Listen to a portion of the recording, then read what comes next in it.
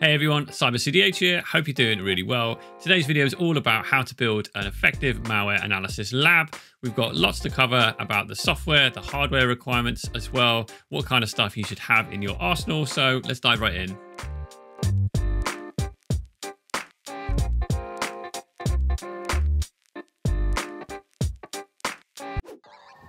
All right, let's first start talking about why we need a malware analysis lab in the first place. Well, we need a safe place to detonate malware. We want to analyze malware in an environment that's not going to be impacting any other part of our corporate or home network. That would be a bad day at the office if we did.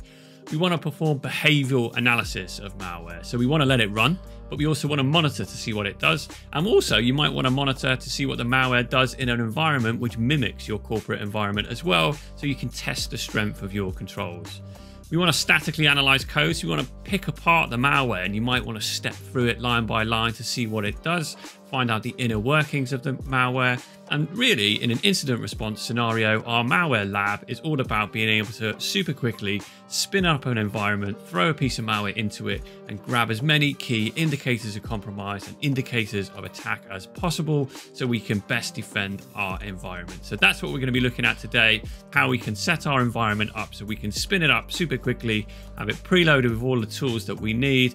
I'll talk to you about the kind of software that I run and the hardware as well. But first, let's dive into the topic of hypervisors. What hypervisor is right for you and what should you be using in your environment for a malware analysis lab? Well, hypervisors, well, they're just a piece of software that is going to run our virtualized lab, our virtualized Windows or Linux or whatever distribution that we run. The hypervisor is the piece of software that's going to run that virtualized environment for us, and there's plenty to choose from on the market. Personally, I use a MacBook Pro, so I run VMware Fusion Pro, and it's a commercial product, so I pay for the license, but super effective, really swish to use, loads of features I can geek out on, and to be honest with you, it's a system that I can just pull up and it just works every time, and it's super useful for what I need it for. There are free alternatives as well, though, that you should definitely consider. You can use VMware Workstation. You can also use VirtualBox, which is a great free and open source alternative. Hyper-V is also great on Microsoft.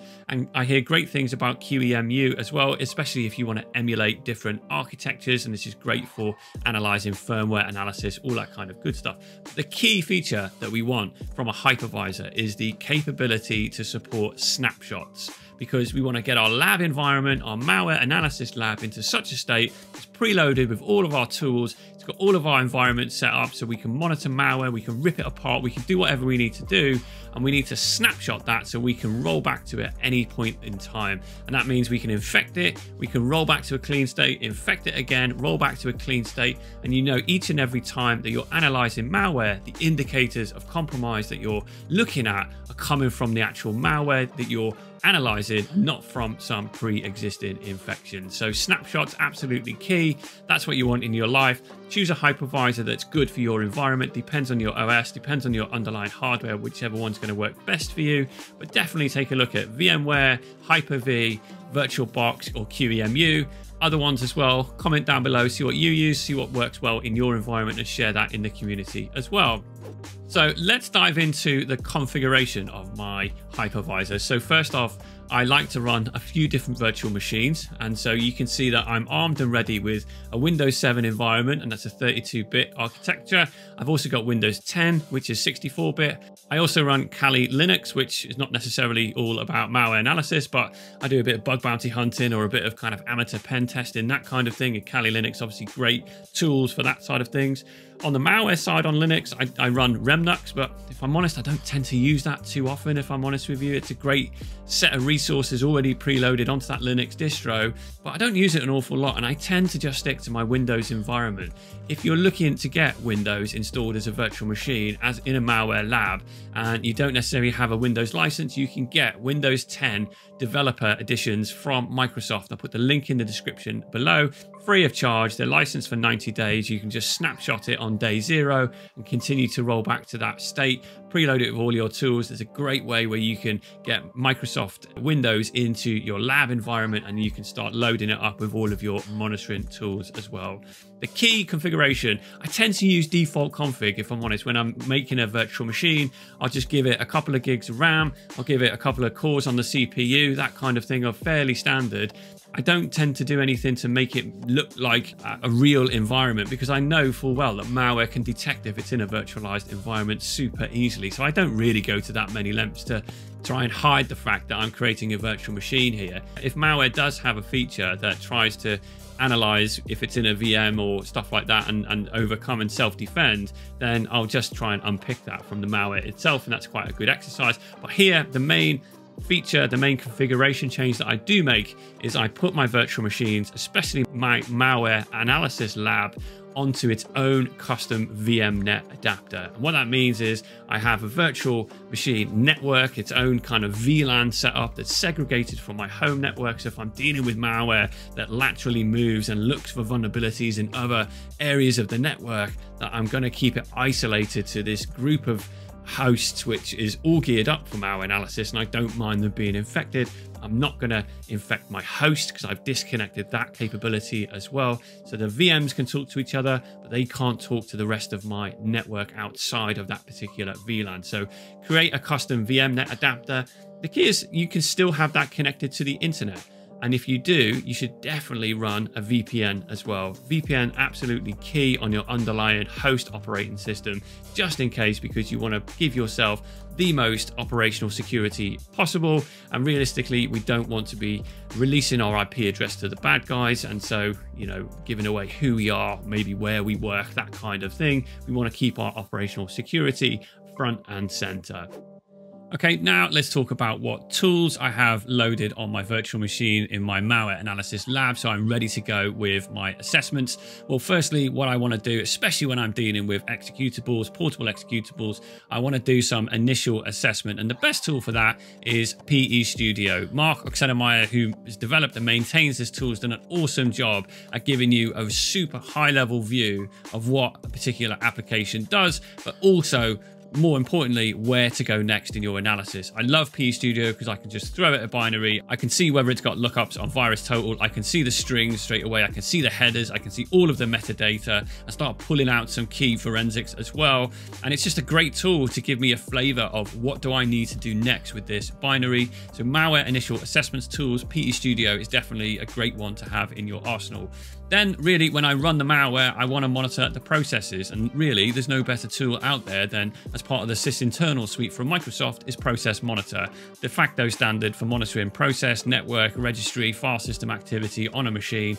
And it's amazingly powerful how you can filter down, look at particular aspects, look at the tree view of applications, how they run, how they interact with each other, the command line of activity. Process Monitor is a video topic on its own. I'll probably do one day, but you should definitely get that in your life, learn how to play with the filters, and that will give you a great view of what is going on the process activity side of things.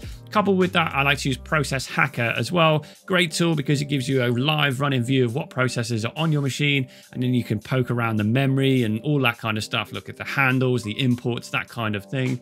And then also as well, you want to monitor the network activity of a device. And so a couple of things I use. Generally, I proxy my internet traffic through Burp Suite. That's not going to capture everything because there are API calls from malware which will bypass the proxy settings on your machine, and so therefore Burp Suite won't see everything. But that is great if you're analyzing like phishing infrastructure, any kind of web-facing infrastructure. Burp Suite is great to proxy your traffic through, and you can just see all of the hops in the URL redirects, all that kind of good stuff. But really for me, I like to use Microsoft Network Monitor. It's a bit of an old school tool. I don't tend to find Wireshark too user-friendly for me, if I'm honest. I never really got my head around all the filters and all that kind of good stuff. But Microsoft Network Monitor, the feature that I like about it is it tells me what process and what process ID has generated the associated traffic, and I can quickly see all of the associated conversations as well. So it's just really easy for me to strip out and pull back and get rid of all of the noise that I see in Wireshark, and I can just focus in on the application and the processes that I'm interested in.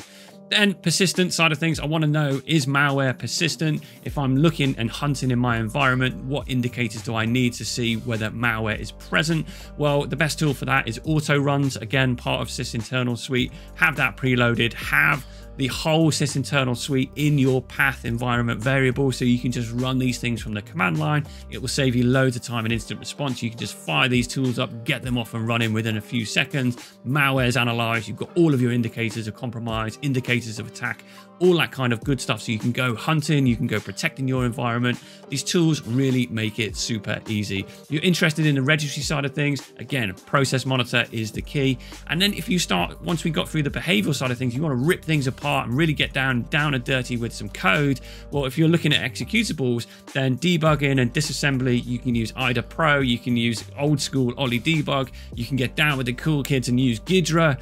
Alternatively, I like to use x64 DBG. I think it's a fascinating tool, full of amazing features. It's got decompiler built in as well from Snowman. And it's just so user-friendly that it's probably, in terms of a debugger, is probably the most user-friendly one I've come across. So WinDBG as well, shouldn't forget that one. Get that in your arsenal, but see which one works for you. See which one you like the flavor of. It's more probably about the UI, because let's be honest, they're all going to show you pretty much the same thing. But anyway, check them all out, and that's what you need in your environment. Again, kind of preload it, get it ready to roll in your virtual lab. So when you do perform this analysis, you've just got all your tools at your fingertips. If you can't be bothered installing all of those stuff yourself, and if you don't kind of have that desire to go poking around all the different tools, 2 distributions you should definitely get in your life. Well, firstly, get yourself a blank Windows 10 virtual machine. Check out the link in Microsoft, as I said earlier in the description of this video. Get Microsoft Windows 10 installed, and then you can just run a PowerShell script which will install Flare VM. Flare VM from FireEye. It will just preload all of your virtual machine with all of the kind of monitoring tools, behavioral analysis tools, all the kind of free and open source stuff that you need to get going in your malware lab environment. There's all the hard work for you. You can just keep it up to date as well. Super great distribution that you should get in your life. Secondly, from a Linux point of view, I've already kind of touched upon this earlier, is REMNUX. REMNUX is preloaded with loads of tools from amazing people within this industry who've developed these capabilities. And it's just, everything is there for you to statically analyze code. You can use REMNUX to analyze your network traffic from your Windows machines, all that kind of good stuff. Lenny Zeltzer, who maintains the distribution, does a great job at keeping all the documentation up to date as well. So again, link in the description of this video. Go and check out REMNUX if you've never used it before. And those 2 distributions on their own will give you a highly super effective malware analysis lab environment. Now, let's also touch on the subject of sandboxing, because it's super useful to have in our arsenal all of that kind of good stuff in our virtualized environment, and all the tools and all the capabilities to analyze malware behavior and statically analyze code as well. But really, what we want to do is make our lives as easy as possible, also because we might be coming up against malware which is self-defending. It's really difficult to analyze. It knows it's in a virtualized environment and you can't get the indicators of compromise that you need. Well, guess what? Online sandboxes are really powerful tools that we should have in our arsenal, but bear in mind, we've got to maintain our operational security. And if you're dealing with a highly sensitive file, you're dealing with a customized attack against your environment, you might want to share this kind of file with the open community. So use these wisely, but definitely check out Hybrid Analysis, one of the most powerful sandbox engines I've come across. I love the user interface. I love all of the details it gives you, all about the processes, the network side of things, the registry, everything like that. You get all of the indicators you need. There's loads of public repos on the market at the moment as well for free. If you do want to run something on premise that's not going to be talking to the cloud and letting people share these files with the rest of the community and giving away all of your state secrets, then consider running Cuckoo Sandbox on premise. That tends to be the de facto standard for people who want to get into sandboxing in a serious way. It's an investment in time and capability to get one of these up and running, but if you do invest the time, you will get some great results out of Cuckoo. You can throw it binaries, you can throw it various different files, and it will perform exceptional levels of analysis for you.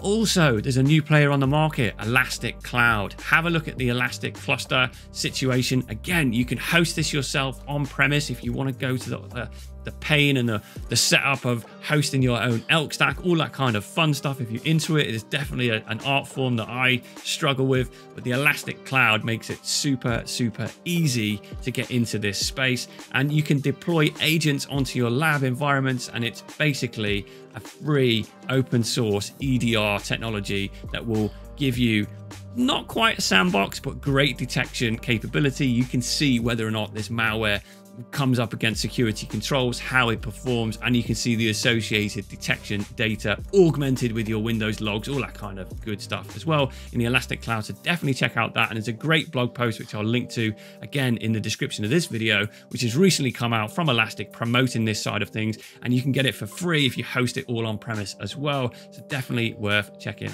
out. Okay, guys, we have taken a look at a lot of stuff there. And finally, what I should talk about is the subject of hardware. What hardware do I run in my environment which hosts all of this virtualized capability? So I run multiple VMs, as we saw earlier.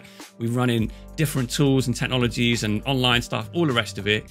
What hardware am I running? Well, personally, I run a MacBook Pro. This bad boy's got 64 gig of RAM, and it's a significant investment for me, but I find any machine with as much RAM as possible. I can run 2 or 3 virtual machines at once if I need to, along with snapshots, get plenty of disk space to store your snapshots. External storage is ideal for this kind of thing. You don't want to be running out of space and worrying if you're taking a snapshot during your analysis in an incident response scenario, running out of disk space, but also you don't want things to be slow and sluggish and all the rest of it. You want to give a couple of gigs, few gigs, 4 gigs, 8 gigs, whatever, to your virtual machine so they can run in a healthy state as well. So get a laptop, get some tin that's got enough RAM, enough CPU capability to host all of this good stuff. For years though, I spent most of my time analyzing malware on a beat up old MacBook that's somewhere there behind me that's got 8 gig of RAM on the actual host itself, and I had to apportion gigs of that to my virtual machines, and it was a little bit painful, but it can be done. So don't be put off. You don't need expensive equipment. You can also do some of this in the cloud as well, as I suggested with Elastic, etc. You can look at Azure environments too. They're definitely cost-effective solutions. You don't have to have super expensive hardware to run all of this stuff. But I'll be honest, it does help if you invest in the side of things. So get onto your organizations, get them to give you these super high fidelity MacBooks, and hopefully it'll make your life a little bit easier in the malware analysis space. Hope you've enjoyed the video. Really enjoy the community comments, the questions, all that kind of interaction. So please keep it coming. You can follow me on Twitter @CyberCDH, and I really welcome your questions. Stay safe, stay healthy. Till next time.